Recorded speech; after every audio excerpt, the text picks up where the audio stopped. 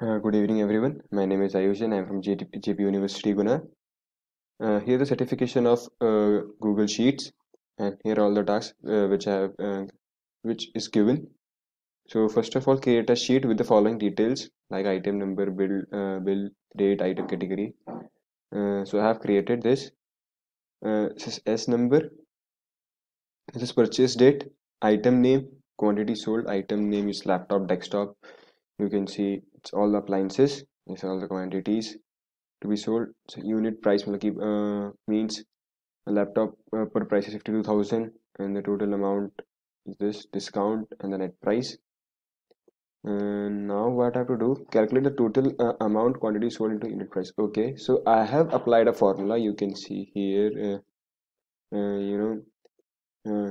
have applied a formula here that quantity into unit price equals to total amount. I have calculated with the formula. Here you can see the formula. It is given here. Multiply F6 into G6. You can see here right here now. And the next is we have to calculate the net amount. So net amount is equals to, you can see here, the net amount is equals to the total amount minus multiplication of the multiplication of unit multiplication of what we say total amount into the discount divided by 100. It's how this is how the net price is calculated here. Now, what are the other specific other tasks which is given? This data validation. We have to show that the number should not be negative.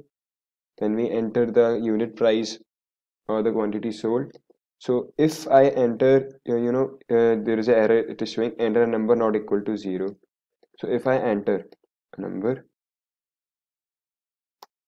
to 0 and save it, and it would show an error, enter a number not equal to 0. Okay, it's working fine. If I enter here also 0, let's see. If I enter 0, here it also shows that a number should not equal to 0. And here's a drop down list in which you can choose any one of them appliances, any one of the appliances. And here and I have here you can see the background color is by this fill color option, and I have also done color code of each category. You can see which is the last task which is given here. So I have color code each category. You can see right here.